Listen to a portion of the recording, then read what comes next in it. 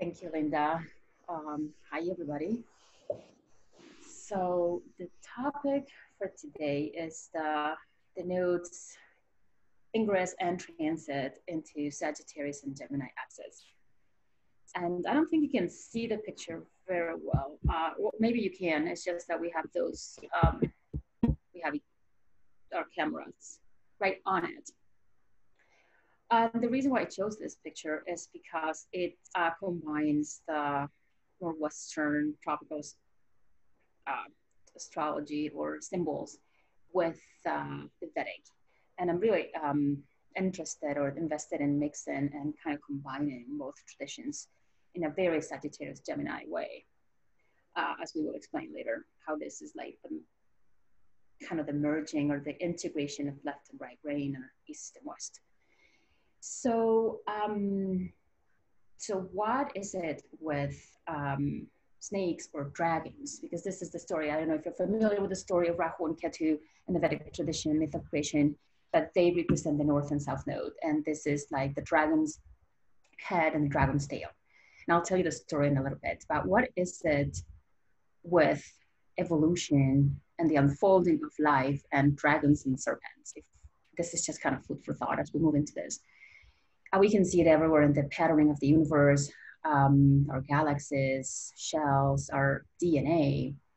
And in every tradition, they associate this sort of serpentine and this mythological creatures with the unfoldment of life and evolution. And in Vedic tradition, it is the dragon's head and the dragon's tail. So the story goes, the Devas and the Asuras, the demons and the angels, were in a long, never-ending battle. So the Devas or the angels went to Lord Brahma and asked for help.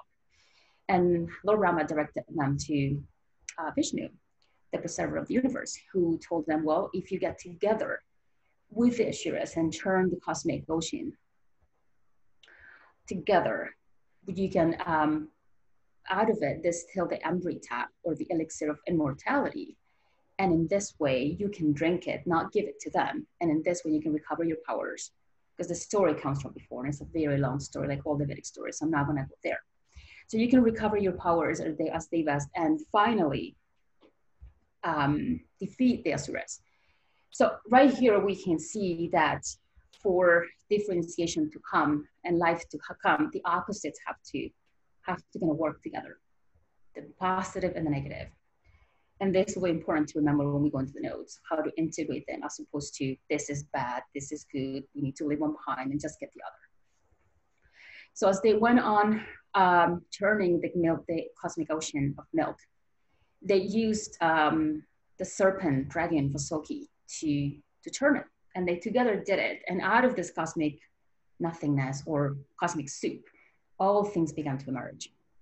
Galaxies, planets, and this is like how the universe got created. So at the very end, the Vishnu decided to kind of trick the Asuras and turn himself into Mohini, the most beautiful woman that there has ever lived, and kind of distracted them. And he said he was going to serve, or she at this point said he was going to serve the Amrita and they had to separate in different rows. And he was just going to serve it to Devas and not to them. But one of the serpent, Vasuki, got in between Chandra and Surya, moon and sun, and got a drink of it, kind of snuck in there and got a drink from it. So as soon as Vishnu, as Mohini saw this, split it in half. But it was too late. He was already immortal. So he became the dragon split in two, or Rahu, which is the dragon without a tail, and Ketu, the tail without a head, in between sun and moon. And in every eclipse, they devour either the sun or the moon, and that's the story. And I kind of wanted to tell this story to bring the symbolism together when we go and explore the archetypal and the symbolism of each node and how to work with them. So we can go into the next slide. I don't know how familiar you are with the nodes and the actual astronomical aspect of them, but I picked this because I did this as a live presentation and there were all kinds of people that didn't even know what they were. So if it's repetitive, just bear with me. Are not, as many of you know, they're not physical objects, but they are points in the sky where the ecliptic or the sun's path along the vault of the constellations and the lunar path cross with each other, as you can see on the right image, which is simpler. And then on the left image, you can see how when they shift, they point to different signs across the ecliptic or the vault. So when they shift into, right now, they are aligned with Capricorn Cancer, and as they shift, it will align with Sagittarius Gemini. So the ascending with the North Node and the descending with the South Node. Any questions about this or what happened before the story? At any time, please ask any questions, because I just don't want to be talking. And if you have questions, you can definitely ask, and we can make this interactive. Next slide, Linda. Thank you. So now we're going to go into the archetypes for each. So the ingress will be on May 5th of 2020, and they will stay in Gemini Sagittarius until January 18th of 2022. So as you remember the story I just told, Rahu, the dragon without a tail, we can think about what this means as wherever that North Node is, we're going to have a tendency for wanting more and more, a sort of insatiability, the ability to gather and grasp at more information and more things, but maybe not the ability to truly digest them and integrate them yet. Remember, there's nothing holding underneath that dragon. There isn't that digestive. And for the opposite, for Ketu, we have the container. We have that everything is there, but nothing new comes in. So with this, we have that from the South Node, we can get a lot of integrated lessons, but also a lot of stagnant information. And this is in patterns. This is where we can default back into kind of unconsciously, because it's familiar, because we know it, because we know it so well. It's been sitting there for a while. And the main thing is here to bring those two together to create a whole and integrate the polarities. Not just, I'm kind of not on the school of thought that says, oh, one is past, one is future, one is good versus bad. This is, to me, too simplistic. There's more to the story. There's more to what we're doing here to just make it black and white like that. I have a question. I should have known this, but is the North going to be Gemini and the South Sag? It's going to be the opposite. So the North Node is going to be Gemini. Did you say that? And the South Node is going to be Sagittarius. So we're going to start then with the South Node, which is going to be entering Sagittarius. So when we think of Sagittarius as an archetype, it's a huge archetype. And just itself, ruled by Zeus, everything about it is big. And Sagittarius as an archetype tries to create a philosophy of life. It explores reality, the truth of reality, to arrive at a conclusion, a philosophy, as a system that it can use to interface with reality. If you look at the symbol of Sagittarius, there is half human, it's a centaur, half human, half animal. So it's also pointing to how we're integrating both the animal, the lower self, and the higher self. The arrow is always pointing outward and up into the future. So there's a tendency in Sagittarius to actually move forward, never look back too much, and quite impatiently, and as a fire sign, very much sometimes without considering the facts, just going forward. And the arrow also symbolizes projections, how we are projecting outside of ourselves. So something important with the South Node transiting here is going to be the withdrawal of these projections. And it is where we create belief systems out of us going into the world as a Sagittarian archetype, going into either external journeys or internal journeys to explore the nature of reality. And out of these direct experiences that we begin to have as a collective, as individuals within this archetype, we begin to form an idea of the truth.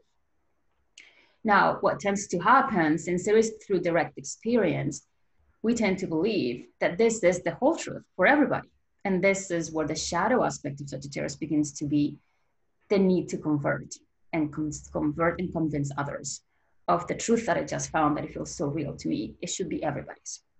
This is where we find fanaticism, religious. This is why sometimes it's associated with religious fanaticism, us versus them. So we really need to watch for this in the collective as we move through it in May, how a lot of this may come up to the surface again. This whole, and the more collective arena, this whole religious war that we seem to have with the other religions, like, oh, they're evil and we have to wage war against them because we hold the truth. And it can happen in any kind of institutions that we have, and it can happen with us. Mm-hmm.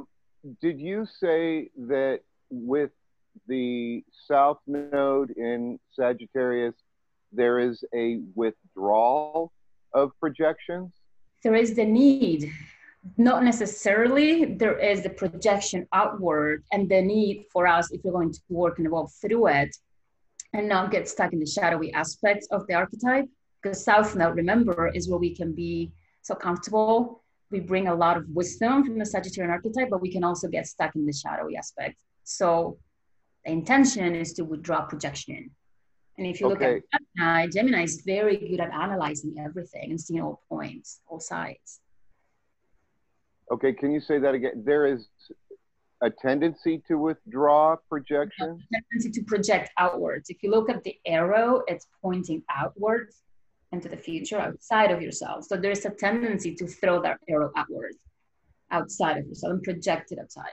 And is there a problem by withdrawing our projections? That's the intention, to make it about us, make it about objectify the reality instead of seeing what's ours in another and fighting that. Thank you. Mm-hmm. You're welcome. It's a good question. And this is something that I've never heard about, this archetype. I'm beginning to study archetypal astrology, and it's something that I got from that school of astrology. But it was super interesting once I saw it. And I have a lot of Sagittarius, and I could see how it can definitely show up that way.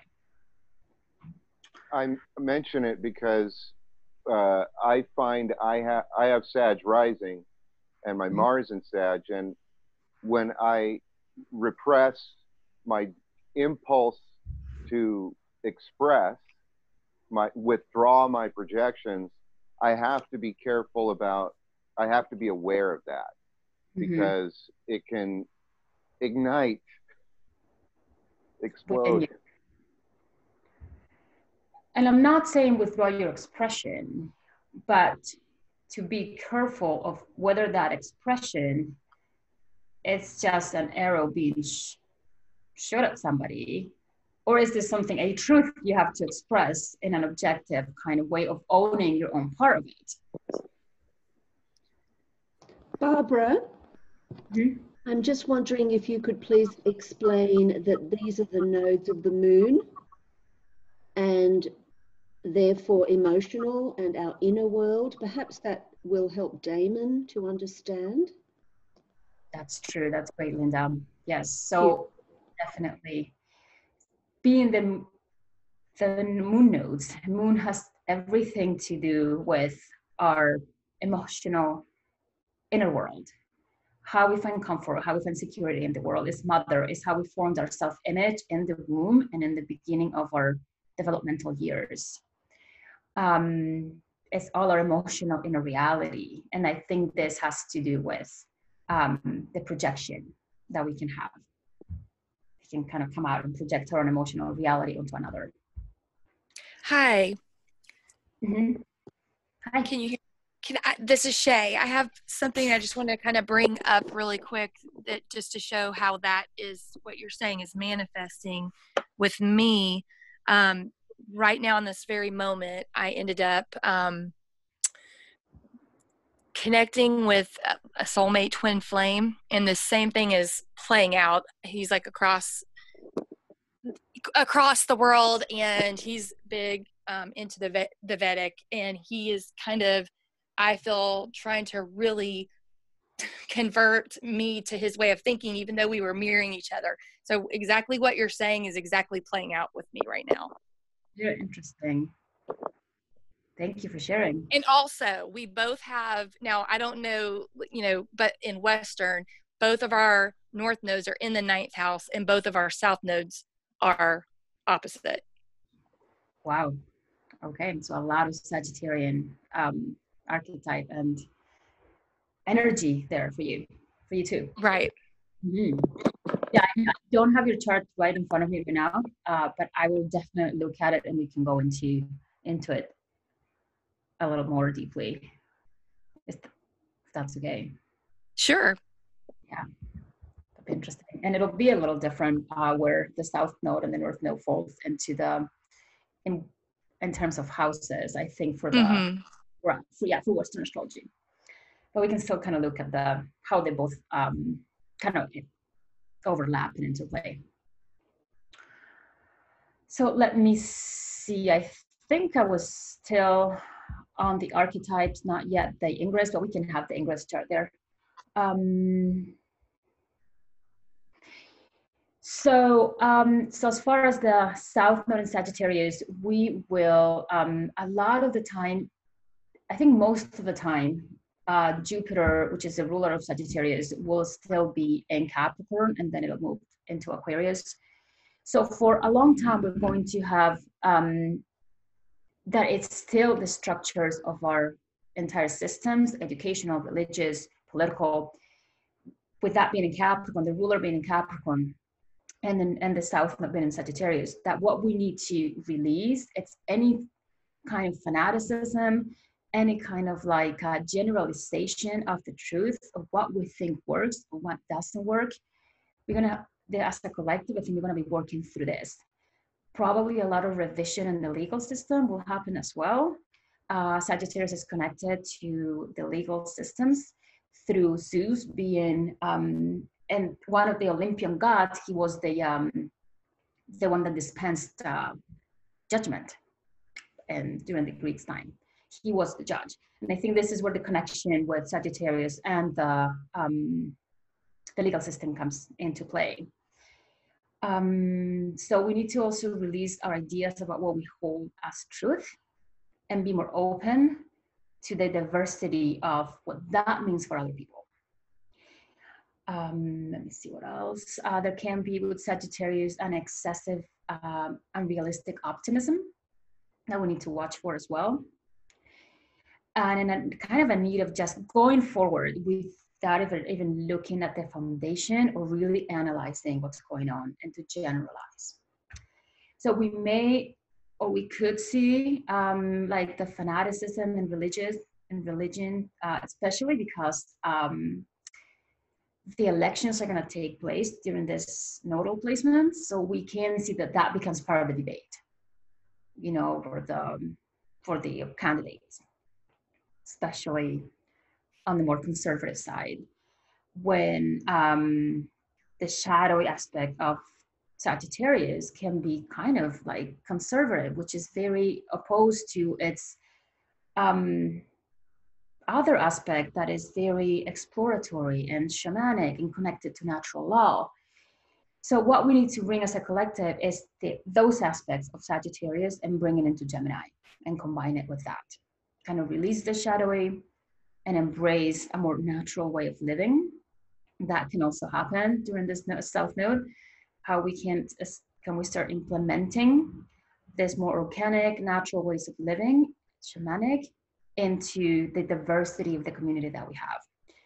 And there we go to Gemini. How can we bring this message, this truth, and communicate it in a way that can be heard by everybody, not just my group, or this group or this religious grouping or the astrological community, but everybody, because this is Gemini. Is now we're going to Gemini as an archetype, is the archetype of diversity, of curiosity for life, is the archetype of the puer, the eternal youth, that child that is just kind of exploring the world with that kind of sense of wonder, not really judging it or classifying it too much. It classifies it, but in order to have an idea where everything fits, but not really to have a judgment about it. That doesn't really happen in Gemini. So the ability to be able to look at all of the facts and analyze them instead of just proclaim some truth as the truth will be very key for us as a collective as we move in. Let me see. And there was something interesting about Gemini. And this is where we can bring the wisdom that we have distilled in the Sagittarian archetype in the South Node, is that if the mind, which is represented by Gemini, is just left without any wisdom, without any intuition for truth, as Jung pointed out, the mind is amoral, it's dual. This is the opposites, the twins, kind of just being both. So unless we can see beyond worth, beyond the plain facts, and use that intuition, that Sagittarian intuition, to distill the truth from it, then we're just caught up in whatever. We can justify anything as good or bad. So that is the danger of the Gemini archetype, the insatiability of Rahu being just, let's just go for the mind, just for the rational, for the thinking, without that more intuitive area that Sagittarius brings. It's going to be a great time to explore diversity, to share, and if we're really using this the way it should be, to bring all that wisdom and be able to share it with everybody. That would be the ideal. That would be how we can, okay, I come from a different understanding of the truth and you have this one, I can accept it, we are diverse. We know that the truth with uppercase truth or big words or big letters is just one truth, but there are many ways of expressing it. So I think we can go into the Ingress chart, and I think more will come up as we're going through this, because I don't know how we're doing on time, Linda. Okay, it's half an hour. So in the Ingress chart, like I said before, Jupiter, the ruler, is still in Capricorn. So it's still pointing to those long-term goals that we need to have in order to restructure our reality, our systems. This is Capricorn, the container of reality. And that we've been having a lot of Earth and a lot of Capricorn energy that was kind of heavy, and we're kind of moving through it. And I think once this nodes shift, we're going to get that, like that sensation of breath of fresh air, like fire, air, like there's more here to like more lightness. So we can actually catch up to that momentum, and we can bring a lot of positive growth and transformation if we apply it right, if we don't fall for the shadowy aspects. At that point, Saturn is going to be in Aquarius, 1 degree Aquarius. So that again is going to point to the new way of doing things, the new way of defining humanity, who we are in the context of the bigger reality. With Aquarius, we can also have like a shattering, a fragmentation of the systems that are not working anymore, are going to become more apparent. And this can become a fragmentation of our own psyche. So we got to watch out for that in society, how we need to be able to include everybody. And that's where the North in Gemini is pointing to the diversity of accepting everything and not kind of alienate people, because the moment you do that, they will come back to burn the society. Alienation creates that. So with that setting in Aquarius, we're going to kind of get a taste for I think kind of for the Aquarian age and what's to come for us. So that was, and that will flavor the node since it is the Ingress chart. And with an Ingress chart, we look as if it was a natal chart for a person. This is going to move and continue to progress. Saturn will go back retrograde into Capricorn. But the fact that this is the birth of the nodes into the axis, I think it'll flavor the entire transit. And we have something really important here. Two things is Chiron is squaring in a kind of separating square to the nodes in Aries. This is where we can use that mentality coming from the South node of us versus them, my truth versus yours, mine is the one that goes, you need to be banished or you're wrong. This is where it can become warlike because Chiron in Aries is the wounded warrior that lashes out into aggression, into attacking. So we need to watch for this. And that could be also the way that we have in patriarchy. We're accustomed to act in that way, through that very toxic masculinity of lashing out, of just throwing a rock or the arrow. Mm-hmm. I was going to say that the Cryon, lashing out, and the philosophy of Sagittarius, it was making me think that, and I've met several people like this, they use their philosophy, their truths, as not to express unity, but as an attack, right, to undermine and dismantle. So that's really important because I think that works in my chart. Thank you. Very much so. Thank you for sharing. That's exactly what we need to watch for with this Ingress chart. That's the warning of the chart. Sort of like, watch out for this tendency to use your philosophy, your belief system to attack others and make them wrong and separate and continue with the separation that we have in the world. And it's squaring both. So it's, as you know, in EA, this is a skip step for the Ingress chart. So it is what we need to develop in order to move forward, to be able to have this integration in the right way. So a good way to develop that Chiron in Aries would be to deal with that war within, not attacking others, but to go within the wound. This is what Chiron did. And there was a story here too of Hercules, how he goes to, he's going to challenge someone and he stops at, he decides he's gonna go to see Chiron, who was his master, to get advice from him. And he shows up and Chiron is not there. Chiron is with the other centaurs in the forest. So he gets impatient. They're Aryan. That's the Aryan aspect of impatience. And he asks the centaur that was there guarding the space to open some wine. And as soon as they open the wine, the smell gets to all of the centaurs and they get very, as they're volatile beings, except for Chiron, who was the only one that was very evolved. They immediately start rushing back to where their home, thinking that there was a thief or that somebody got into the wine. And as Hercules begins to hear their hooves, he gets freaked out because he thinks, what, they don't know it's me, they're going to like run me over. So he starts to shoot arrows up in the sky as a warning to tell them it's just me, it's Hercules.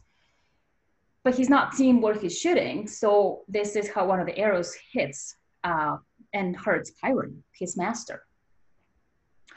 And since he dipped the arrows in Hydra's poison, it has no antidote. There's no antidote for it. So now Chiron is wounded. And he goes unwounded forever until he decides to sacrifice himself. And he asks the gods, please put me out of my misery. This is how he creates a lot of the medicine, because like going through the wounding, right? But the important part of the story here with this chart is how Chiron did not just lash out at Hercules. He was the guilty party if you just look at it objectively, but he didn't. Instead, he went through the wound. And this is where he goes and sacrifices himself. He takes Prometheus' place. And this is how he gets to die and goes up and becomes a constellation of Sagittarius. But this whole thing symbolizes the going within and through the wound, as opposed to using that to either take vengeance or attack. So this Chiron in Aries is that toxic masculinity that we need to purge out and make it internal and wage that war in a more internal spiritual way. The last thing, there were a few things. Mercury, ruler of Gemini, is in Taurus, which brings in this sort of like connecting and the feminine aspect to this nodal transit. And Venus is also in Gemini, conjunct the North Node. And Venus is, in esoteric astrology, it is the it is the counterpart of Hermes, of Gemini. It is what grounds Gemini. It is the goddess, the connective part of Earth that really grounds that puer, that just like I'm all over the place. I'm kind of hyper and spastic type of Gemini archetype. So it's really, really interesting that we have that conjunction right there. And then we have Mercury, ruler of Gemini, and Taurus, kind of pointing, and so is Uranus, pointing to the feminine, pointing to how we can ground in that compassion and that gentleness and that connecting to Earth to move this North Node forward. It brings that aspect to it. Any questions on the Ingress chart? Oh, just a comment that the moon is in Libra as well. And we are talking about the nodes of the moon. So there we have the moon in Libra. Yes. And we have, I think it's making a trine, right? With kind of like a wide grand trine in the air signs with that moon in Libra. And again, the moon in Libra is bringing us that sense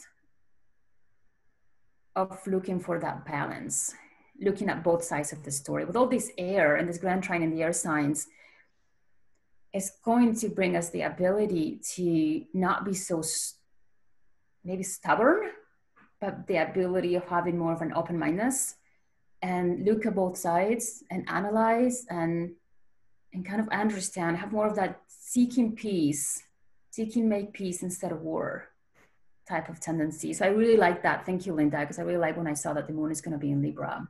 Just, we're talking about the moon nodes here. There was, I'm not going to talk about the asteroids right now, I think. So we have enough, we have that wounded masculinity, but we have enough of the kind of air feminine coming through as well to balance it off. So I think that if we work with this in the right way, we can make a lot out of this. And I think I'm ready for the other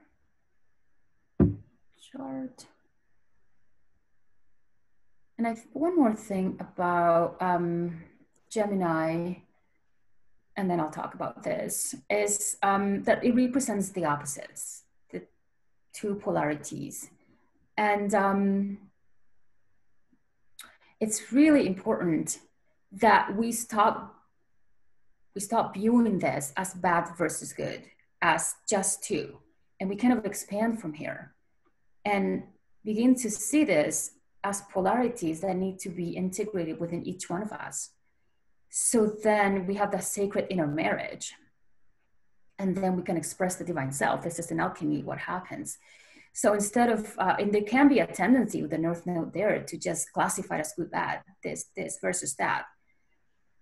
And this is where the wisdom of Sagittarius comes in, and we integrate the whole thing.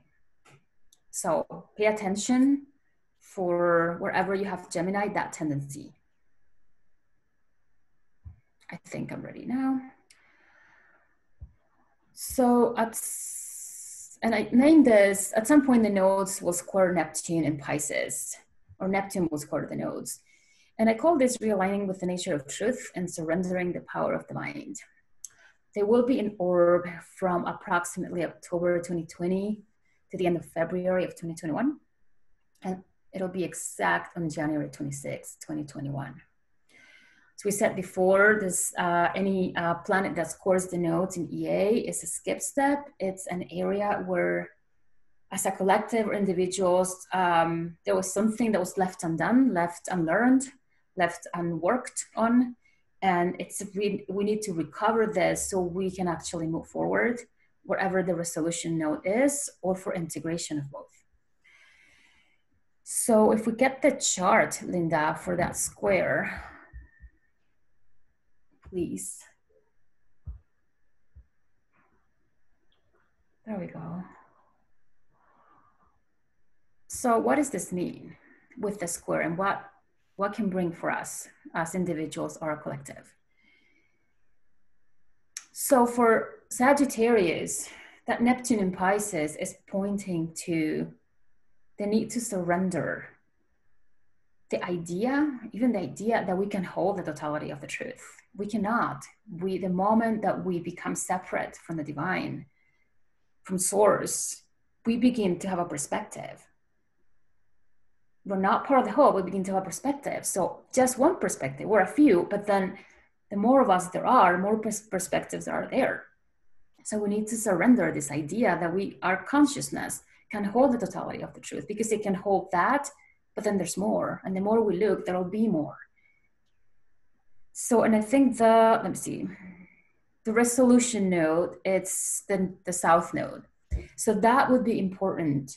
That's where we have to work the most, at surrendering and releasing this. And this can create, especially if we have created an entire philosophy of living, the way that we interface with the world. I eat this because I'm vegan, or I follow this teacher because I believe in this, and this gives me a sense of meaning and security in the world. Now, when that gets challenged, this can create a lot of insecurity for the soul. And this is where the Sagittarian archetype flashes out. And it's like, no, because it's really holding on to that aspect. It feels insecure if somebody else comes and goes, well, that's not the whole truth. I have this truth. And that Neptune in Pisces is pointing to that surrendering, that need to expand and allow for us the knowledge that we can't hold it on, that it's okay if this is our truth. It's okay that other people have theirs. And it's okay if they're not with our truth. We have Ceres there, conjunct Neptune. And Pisces, and Ceres is here represents the great cosmic mother, bringing that kind of compassion and gentleness to the process, and how we can go there to the divine to get nurtured.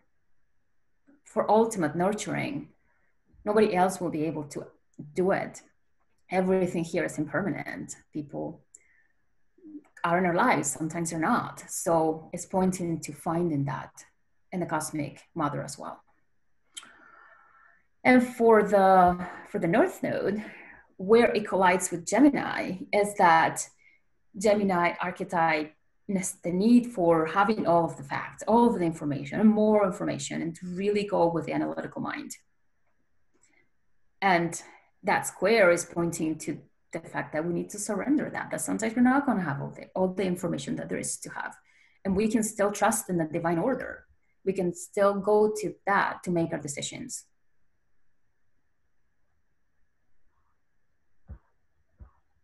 And kind of relinquish the need to deify our minds and what we can grasp with it. This will, I think, with this node, will be also the integration and opportunity for us to integrate left and right brain, East and West. Eastern traditions tend to be more towards the right brain. They're more welcoming of the symbolic, the imaginal, the right side of the brain. And we here are more like into, we want to classify things. We want to know where they belong. We want the scientific method. We value that a lot. So it'll be a great time to integrate both and have that inner marriage, because you're both valuable and they both represent the whole.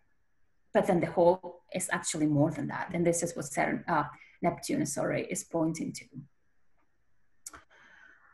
The moon will be in Cancer then. So again, we have a lot of feminine support. really pointing to that gentleness, that compassion, what we find in the heart. Yeah.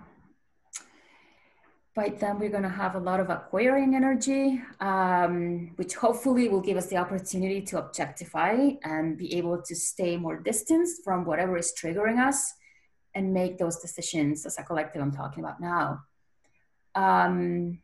Yeah, from a more objective point of view, as opposed to so vested, emotionally vested. Yeah, I think that's it. If you, and we can expand, and we only have 15 minutes, so I think we should stop. So questions, and this is Damon's chart. Hi, Damon. Just pointing out that there's no time limit for this meeting. You can go over if you like. And you can go first, Damon, or whoever feels called to go first. Like, no pressure on you to go first. I'm not sure what to ask. Mm-hmm. If you would maybe give me a couple of pointers, or a couple of suggestions of what you see. Sure. In my chart. Mm-hmm. The main thing that pops up is, so you have Mercury in Gemini, and it's squaring the nodes. So this is a skip step for you. So that the nodes, as they transit, they're going to hit that, and they're going to hit your Mars retrograde. There were a few Mars retrograde people in this group. It was really interesting. So it'll be an opportunity to, as the North Node goes there, to kind of rewrite that story. This is kind of where the North Node can help us. How can we rewrite the way we've been doing it, release from the past, and kind of do this differently? And for you, it'll be a good opportunity to work on that skip step. That's squaring your nodes. And what does that mean for you? I'm thinking of the Gemini archetype of relating to people, meeting and communicating, picking up information, facts from them. I've worked quite a bit on my philosophy, and recently I have been having revelations of how to unify all the bits and pieces of information I've been gathering. And I'm not sure about the skip steps, other than the first thing that comes to mind is maybe I'll be studying more and meeting people to help me integrate what I'm studying or get ideas what to study. Does that sound in the ballpark? Yeah, it's definitely. I'm looking for the resolution node, which is the North Node and the fourth. It definitely has to do with the way the ideation process, the thought process, the way you communicate to people, with yourself. The Pluto is conjunct the South Node, so that tells me that either you bring a lot of the lessons from the South, your own South Node, into fruition, but with the skip step, it's making me think that you bring a lot of them, and some are not fully done yet. So you talked about your philosophy, and so to me, it makes that there is a need to communicate this information in a way that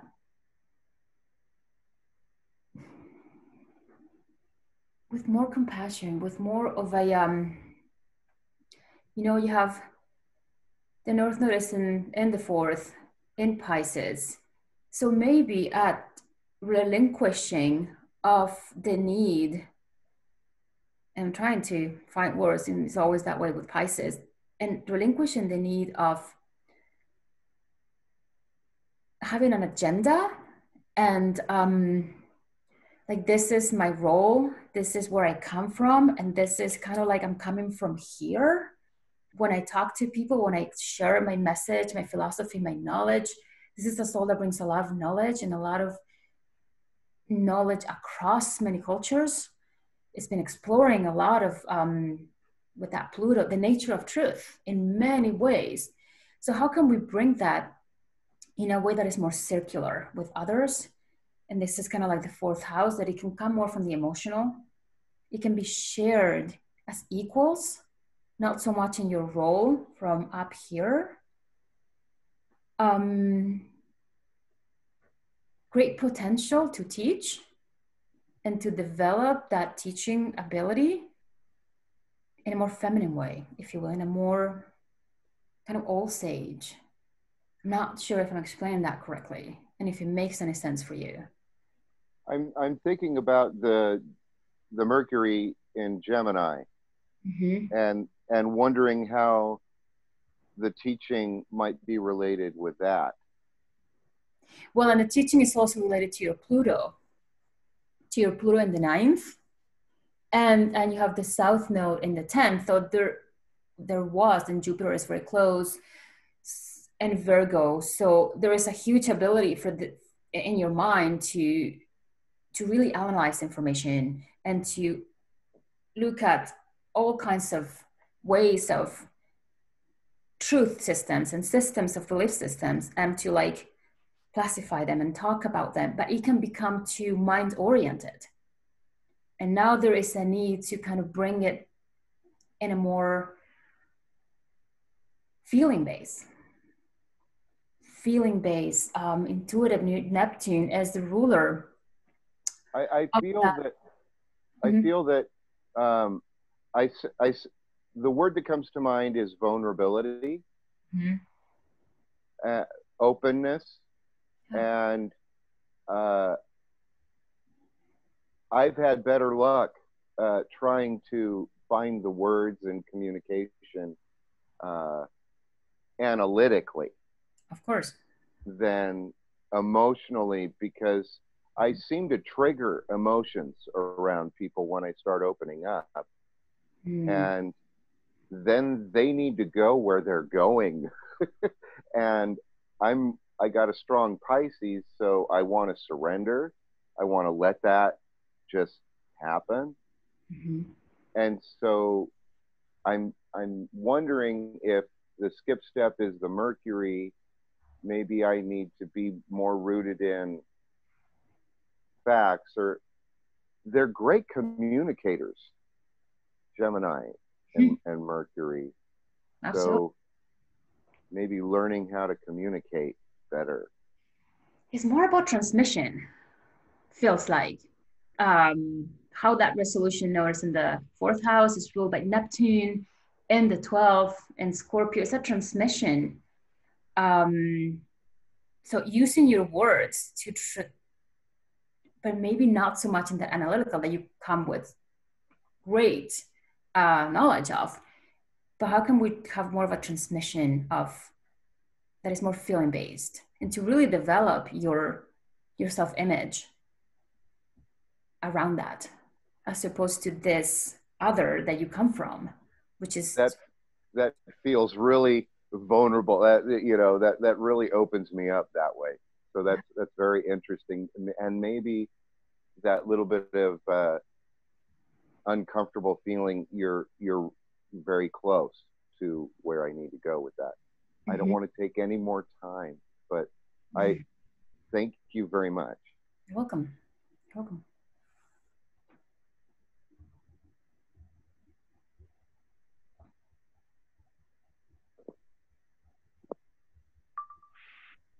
And this is Shay, right? Shay? Yes. I can't hear you, but cannot see you. Okay, hold on. That's okay. I mean, if you're okay with it. Let's see. Can you hear me now? Yes, hear you again. Okay. Yes, I can. Okay. Hi, Shay. So Hi. Do you have anything you want to share? Questions? Things are, I mean, you were sharing with us the twin flame relationship. Right. And essentially, so, it's very, it's manifesting really strongly kind of what you're talking about, exactly what we've been talking about. He actually teaches, and he's very close-minded to his, you know, ways of thinking, and is actually, I'm trying to kind of integrate, because I am an Aquarius, and I really don't, or Aquarius rising, and I really don't conform to any type of religion. I like to look at all different cultures and all different religions and kind of, you know, make my own philosophy from it. Mm-hmm. And, you know, he's like very rigid with it. So I'm just trying to kind of figure out how to get my point across, or how to kind of, you know, exactly what you were saying, trying to kind of integrate those two things together, and take a, you know, the south node and the north node, and how to best kind of approach that. Approach him, or approach just that issue in general? Both. Because I'm trying to kind of convey that same exact message so that you're conveying. So how best should I go about doing that? Okay, so for you, it's going to happen third, and then at the cusp of the fourth house. And it's going to hit your Mars retrograde, just like Damon, he had Mars retrograde. So for both of you, there is a need in the souls to reflect. For the most part, this is how it shows up. Reflect a lot on the nature of action, on how you take action in the world. This could have been souls that maybe were too hasty, especially in Gemini. You, in this case, Shay, you have Mars and Gemini in the fourth, and is creating a yacht with Chiron and Aries, and you have the South Node in the third. So there's a lot of Gemini where it could imply that the soul took action in a way that was too hasty and created wounding for others. And now there is the necessity, and I'm saying this because the North Node is going to hit your Mars and activate that yacht that points you to the North Node.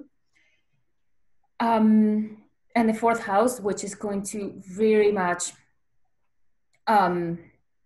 hit at your most inner feelings and your security system.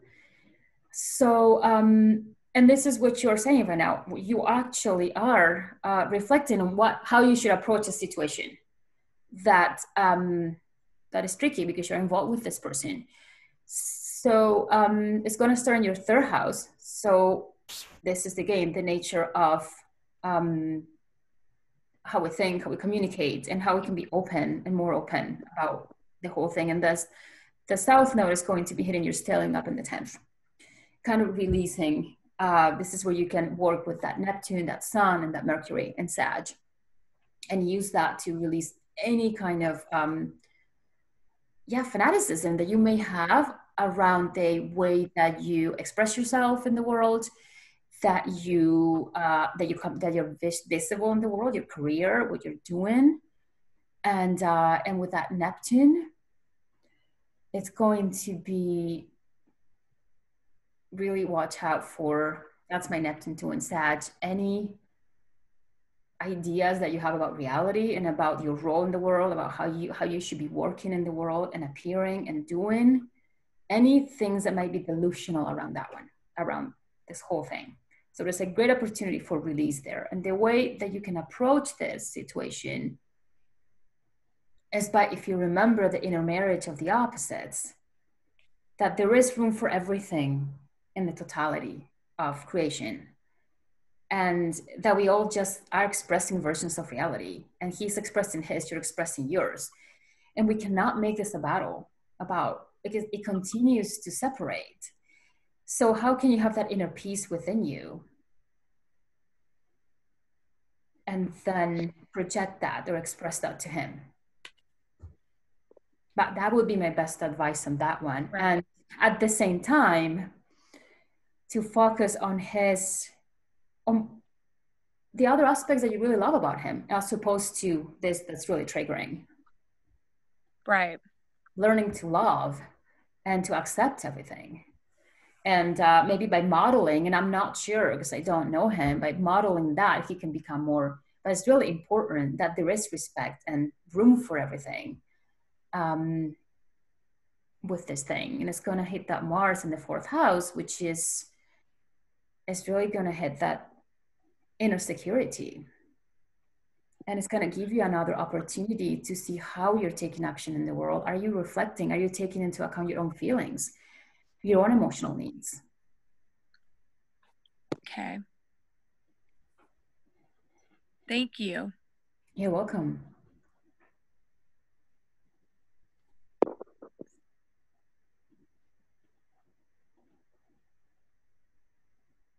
Hi, Cedar. Hi.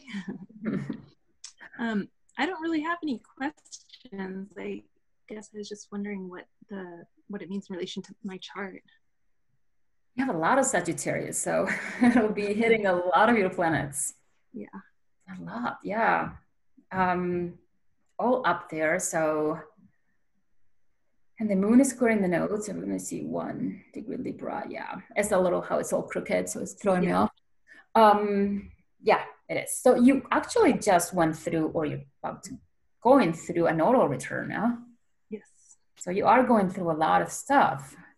And then you're going to get hit. All of your planets are going to get hit with this one. And it's going to activate a lot of stuff for you. So I would say just really pay attention in anything that you can release around all those planetary archetypes. It's going to be around communication. That when you communicate in the world, the way you are visible, the way you have this ideation of who you are, your role, your philosophy, it's going to touch everything. The way you connect in the world. It's going to touch series too, the way you get nurtured. So really take that opportunity in the way that it triggers you to release anywhere where you may have become too stuck on the idea of this is my belief system around this. This is what I need to be doing. This is what I need to be feeling. This is the type of the way I connect with myself and others.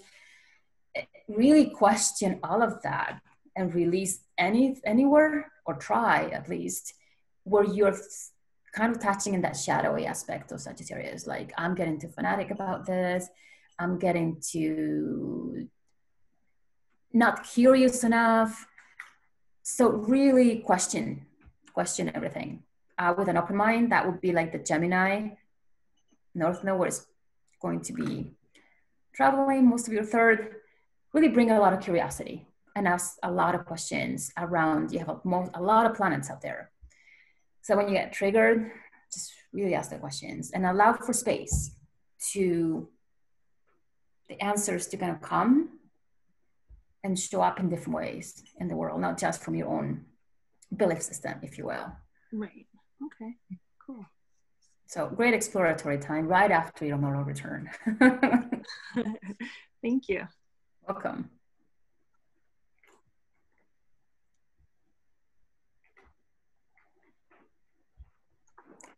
Okay, I think we're done, right, Linda? Yes. Let me check on Facebook to see if there are any questions. Okay.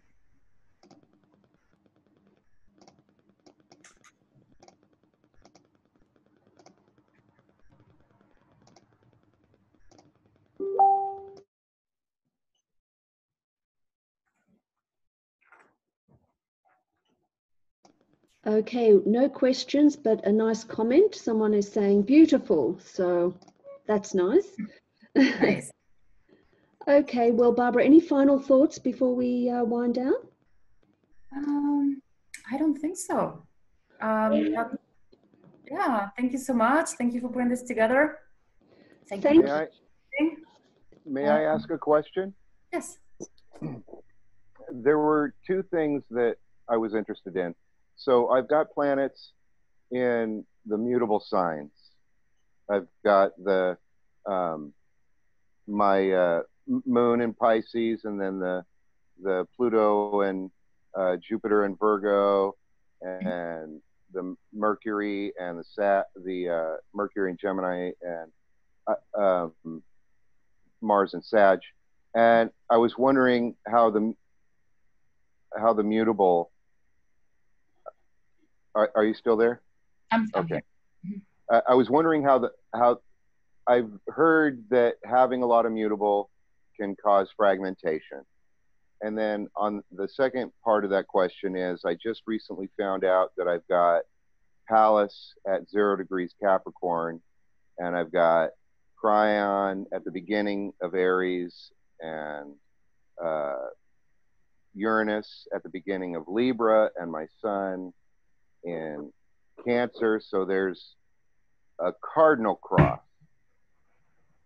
And I heard that cardinals are skip steps or something along that line, you know, making sure that all the steps are covered. So I'm wondering how that might be, those would relate to this nodal activation in Gemini and Sag. So two things about that. I don't quite think that having like a lot of mutable means fragmentation necessarily. It may mean indecision and a split, but not fragmentation in the sense of the uranium fragmentation, of traumatic fragmentation. More about like the fluidity of the mutable signs can lead to a lot of indecision and like not knowing. I see all of the options, meaning I have none because I see all of them and I want all of them. So there can be that with mutability, not necessarily, or a split between two decisions, not necessarily the sharp sort of shocking fragmentation you were talking about.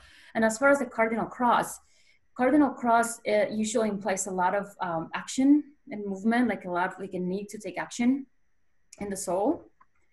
But you have Mars retrograde, so I wonder how that's showing up for you in the 12th house. In the sense that there may be the impulse to take action, but there's maybe also something that pulls you back, that makes you reflect about. Is usually cardinal cross people are very like hasty in their action taking, but with your Mars retrograde, I would question that and wonder if there is another element where you just don't go and take any action, but kind of like reflect before and then take it. It's really close to my Neptune in the 12th house. Mm-hmm. And with my Pisces moon, I have visions. Mm-hmm. So I resolve, I intuitive Sag, mm-hmm. get the visions, and so I resolve it all internally. And other people outside of me get really frustrated that I don't have to take action because I've already played it out in my head.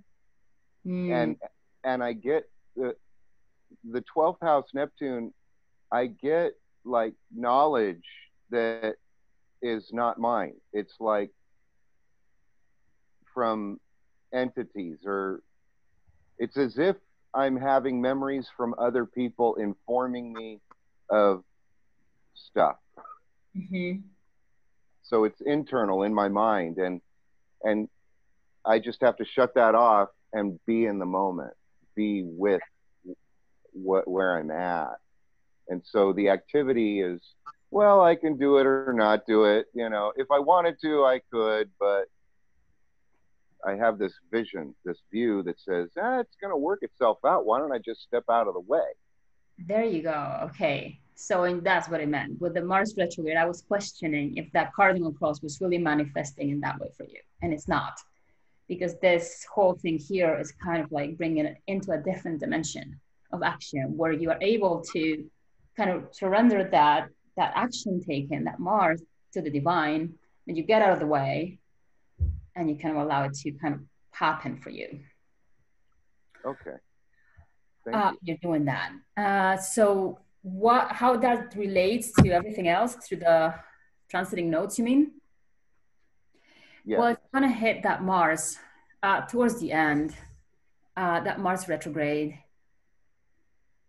And it'll be definitely an opportunity for you to kind of explore and release anything that's shadowy in that way that you do this. So I would pay attention to that. It's right there with Neptune, so there could be maybe like a blurry vision around this that might need to get cleared up And then the North Node is pointing to that kind of, it starts, let me see, your Gemini, yeah, it's in the 7th house. So how to use that other ability that you have to discriminate to kind of clear out this this kind of delusion that it could be there, or this blurry vision. So through facts and one-on-one relationships, 7th house, and relating to people, I can help clear out my blurry vision or delusions that I may have that are not bringing clarity. Yeah, and it's opposite Venus in the 6th house. So definitely learning to discriminate. Definitely learn to discriminate.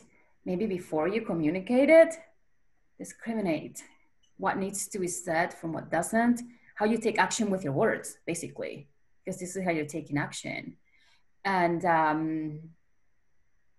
discriminate from what needs to be communicated, what doesn't, what belongs to you, what doesn't, what's a projection, what's not, and kind of work with that. Thank you. Then you don't get people pissed off, maybe. So you maybe learn to kind of balance that a little better. You know, that Mercury is in the 7th house, looking for balance after all, between how you communicate with others, and what's shared and what's not. I find that Gemini are very playful. Mm-hmm. So learning to play, wordplay, playing with my words and disarming so that I don't come across, because I can, that energy of the cardinal can be overwhelming. Yeah. I have a few family members with that, so yes. Thank you. Thank you. Okay, that brings us to the end of your meeting, Barbara. Thank you so much, and thank you to the volunteers, Damon, Cedar, and Shay. And thank you from all of us here. Unmuting everyone, would you all please thank Barbara Yuruvich Arias, everybody. Thank you so much. Thank you, guys. Thank you. Blessings to all.